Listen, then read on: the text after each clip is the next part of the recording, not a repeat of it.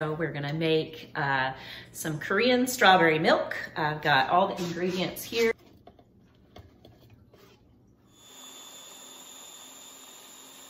All right, and this is the point at which you're gonna add your sweetener. We prefer to use local honey, like I said earlier, but you can use, as the recipe calls for, raw sugar or regular white granulated sugar. That's up to you. You can adjust for sweetness and your personal preference. So at this point, I'm gonna add the sweetener.